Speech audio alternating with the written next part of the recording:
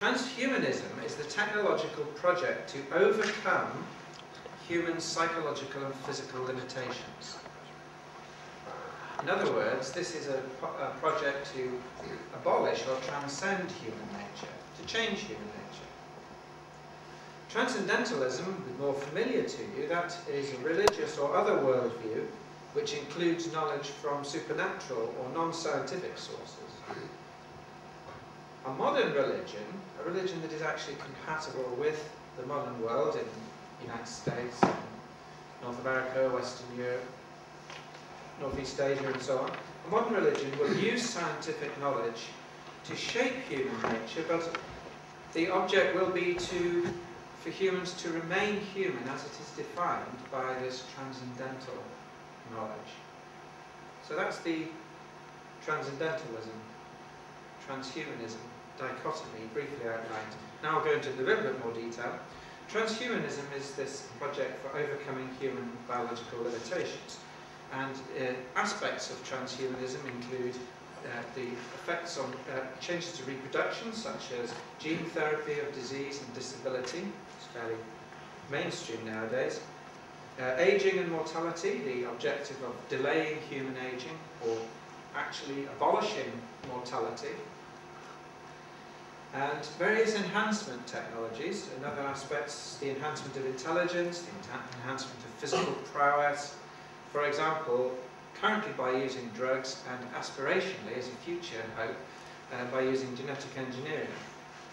So this is the transhumanist perspective. Now, transhumanism aims to enhance human flourishing. That's the definition, human flourishing, which is an old classical Greek way of putting it. But the aim is to enhance flourishing even if it's not human.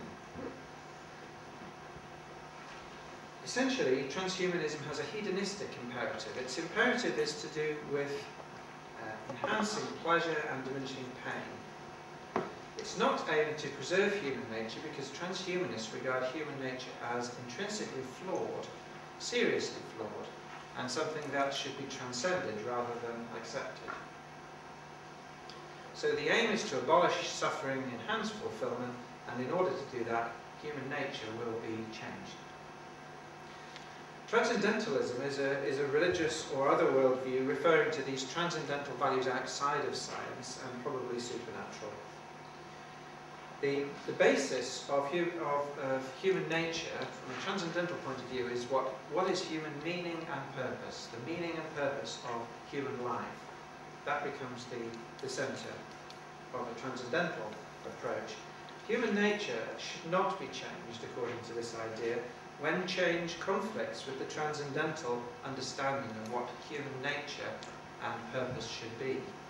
Human nature and purpose is held constant, and other things should not affect that.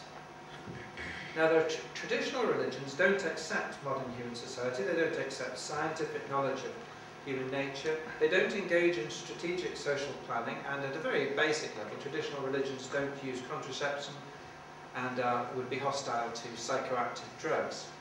But there are some modern religions which do embrace modern society, although they retain the supernatural orientation of religion. They embrace modern society, they incorporate the scientific knowledge of human nature, they use contraception and they use psychoactive drugs. And they may use transhumanist type of technologies as well, but they would only use them insofar as they contributed to enhancing human meaning and purpose as it was defined transcendentally. The best example of this, the most successful example, is Mormonism, and as it's practiced in the United States. The Mormons, Church of Jesus Christ of Latter-day Saints, is the official name. Also, to some extent, in the United States, the evangelical Christians are somewhat like Mormons, but perhaps less rigorously so. Mormonism is very well adapted to modern life. Mormons are much more successful than the average American. They're particularly successful in business, law, and politics. You've probably heard of Mitt Romney, who very nearly became the Republican presidential candidate. You probably haven't heard of Harry Reid, who is the head of the US Senate and is a Mormon, one of the 3 key positions in American political life. You may not realize that Harvard Business School, the premier business school in the world, is run by the Mormons. They are wealthier and more intelligent than average Americans, and Mormonism is growing very fast. It started in 1830, and there are now about 8 million Mormons in the United States and 13 million worldwide. Mormons use contraception, but they choose to have more children than the replacement level, and the wealthiest Mormons have the most children. It is unique, as far as I know, in the whole of human history that in a society which uses contraception, the wealthiest people have most children. So, that is an example of the kind of transcendental religion which I think provides a coherent option. In conclusion, I think there are only two possible futures in our attitude to human nature. We either have to choose between transhumanism or transcendental perspective. Transhumanism is essentially an individualistic perspective about minimizing pain and maximizing pleasure for the individual organism, the individual human being. And human nature is something that is to be changed and will change, so that the human organism won't stay the same. You will end with a transhuman organism.